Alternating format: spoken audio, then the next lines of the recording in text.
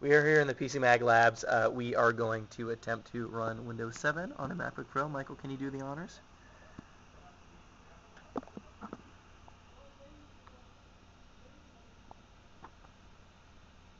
Alright, so we installed this on the C drive. We partitioned the disk. We had to actually overwrite Vista. Right, you need Vista SP1 if you want to upgrade.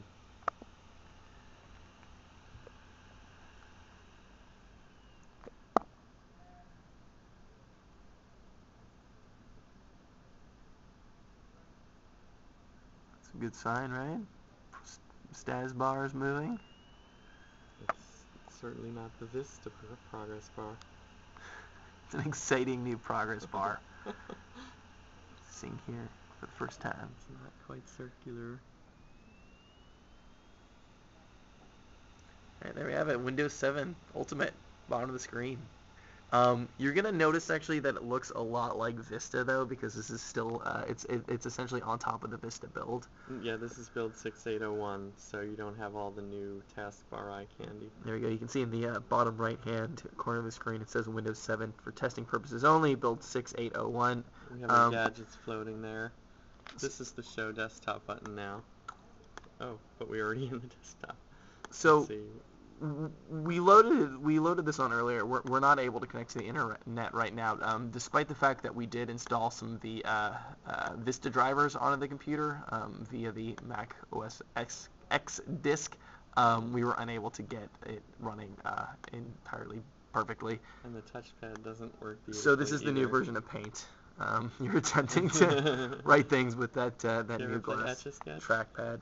Is there anything else on there worth showing off? Can you throw the window? I can't right click. Okay, try it. We're gonna try it with the mouse.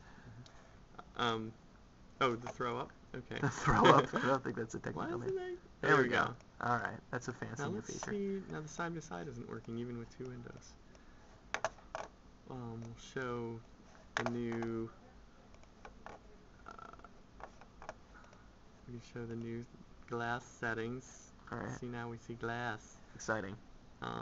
It's a lot like the old Arrow settings on Vista. Let's see. Oh.